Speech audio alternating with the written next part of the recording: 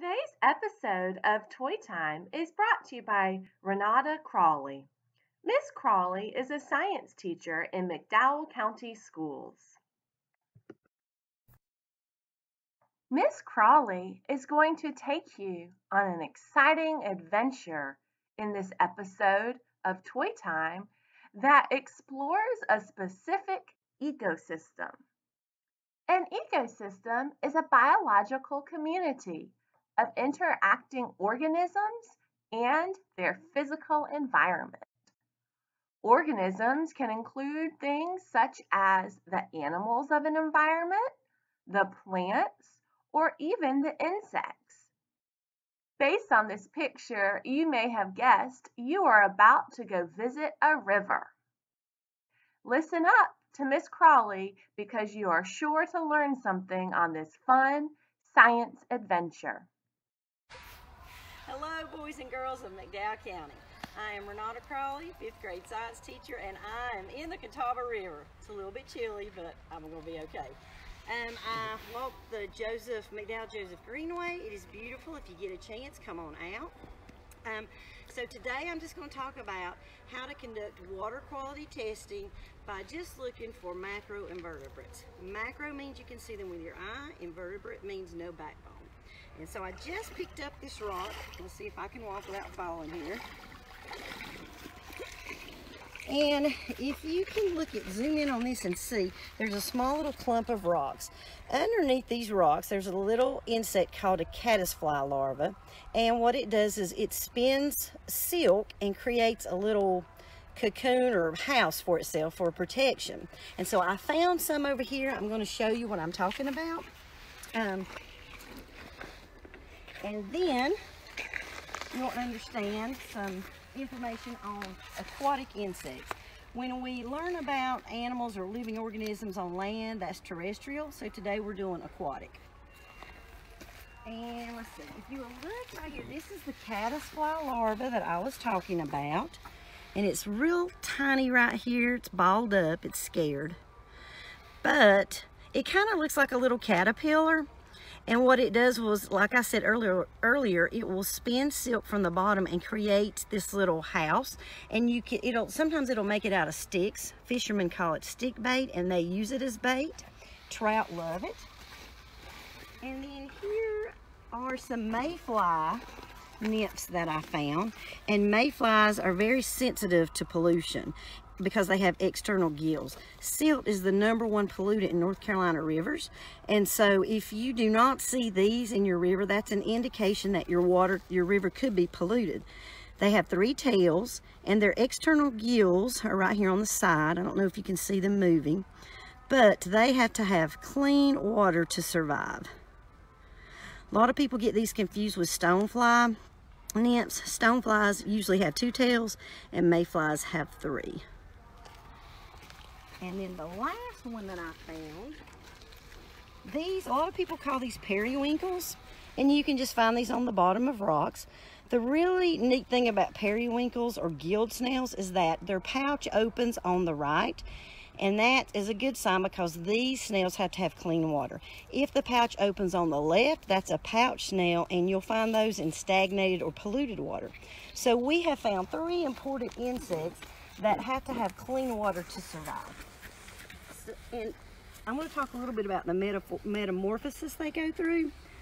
The caddisfly larva will go through a complete metamorphosis. It starts out as an egg, then it goes into the larva stage. It'll form a pupa and then come out as an adult. Now, the really interesting fact about macroinvertebrates is that they'll spend the majority of their lives in the river, several years. Once they emerge as an adult, they'll mate, lay eggs, and die, and they only live maybe a day or 2. And so this is where they spend most of their life, in the river. Now, some of these go through an incomplete metamorphosis, and that means that they'll be an egg, and then they will turn into a nymph. They will shed their skin several times and then emerge as an adult. A dragonfly nymph will go through an incomplete metamorphosis, and when it's in this stage, it's really cool. It has a mask, and it's a predator. It eats other insects, and that mask will shoot out, and it'll grab prey and bring it back in. Very cool. So if you'll look at this right here, you can see we have three categories where macroinvertebrates fit. The top one represents clean water. So you can see there's mayfly, there's the gilled snails, and there's the caddisfly larva, and then there's stonefly. So we found the caddisfly, the gilled snails, and the mayfly today.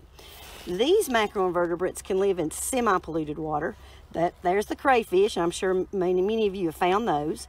Also, the dragonfly larvae is there.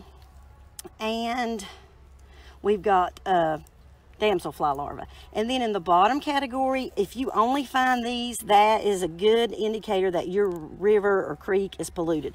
There's the pouch snail. And remember what I said earlier, if it opens on the left. And then you have leeches. Nobody wants a leech on them. And aquatic worms. So what we're going to do now is play a little game. And I want to see if you can match the larva or nymphs with the adult. So are we ready? I have some helpers here. They're going to tell me if we think the matches are correct or incorrect. All right. First adult, or not adult, but nymph would be the mayfly. And I'm going to point to it and you tell me if you think it matches the adult or not. Do you think this would be it? No. This one? No. No. This one? No.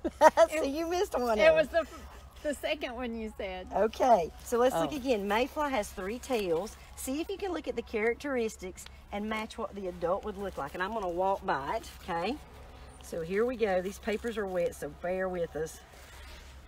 All right. You think it matches that? No. No. This one? No. No. This one? Yes. Yes, very good. Okay, the next one is the stonefly. It has 2 tails. You think it would be this one? No. No. This one? Yes. Yes, very good. You are so smart. Boys and girls, I hope you're getting this at home. Okay, caddisfly, that's the one we found. Look how cool the little cocoon is. You know, I said that, well, it makes a little home, and this is its protection, and it'll crawl out of that.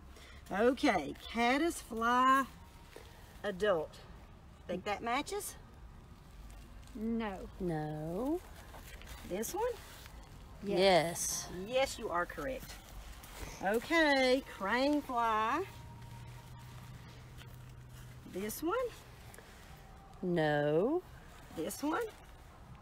Yes. You are correct. Now, a lot of people think that these are mosquitoes in the springtime. They are not mosquitoes. If you see them in your house, mosquitoes are tiny. Crane flies are really large, and people think they're huge mosquitoes. They are not. They are crane flies, and they are harmless. What I do is just pick them up and put them outside when I find them in my house. Okay, I think this one's pretty easy. Do you think this would match? Oh, wait a minute. I got the adult here. Hold on. We're going backwards. Let's go with this.